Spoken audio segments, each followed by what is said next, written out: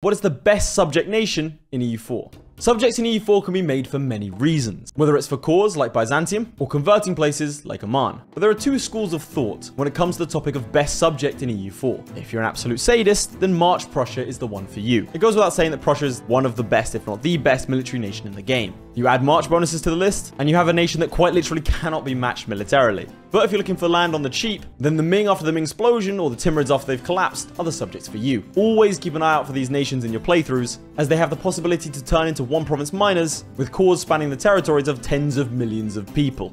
Amongst those three,